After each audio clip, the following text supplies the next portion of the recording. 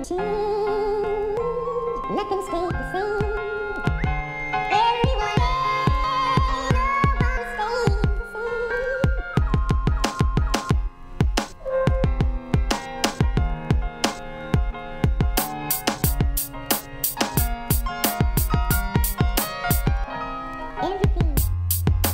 Always had the nightmares since 7 years old, 50 pounds, light hair, visions of the horse had an ox face on crosses. Hair got darker at the pace that her thoughts did. Always wanted to be with the hip-hop kids. It's cool cause the neighborhoods where hip-hop lives. Couldn't flow right, but she sang good. Other kids would do the bus, she sang hooks. Celeste, she didn't need a stage name. Nightmares called her weak one, windcrack in her mainframe. For a minute she got into dream catchers, started tripping, stopped providing hooks for green rappers, thought she had anxiety, started taking meds, started losing weight, stopped breaking breads, first hospital trip at 10, 11, through the dreams of hell she's nearly sent up to heaven.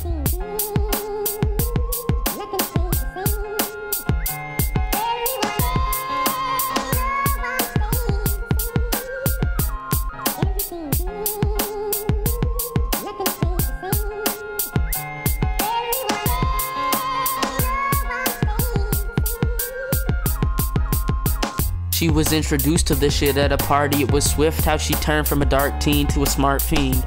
Before she had the habit, shit was looking tragic. Because she felt that she was cursed as if by black magic. Nightmares was getting worse, dreams she was in her own hearse, speeding away in the casket.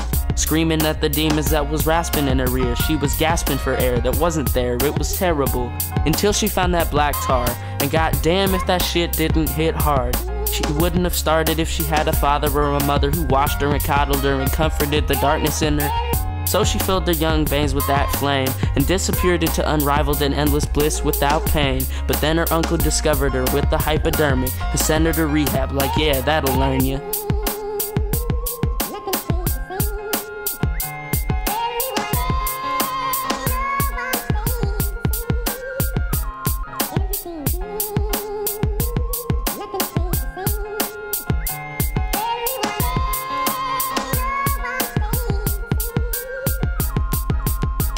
Out of rehab, got a job offer.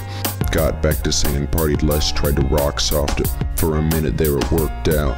She was in a studio with rappers doing work now.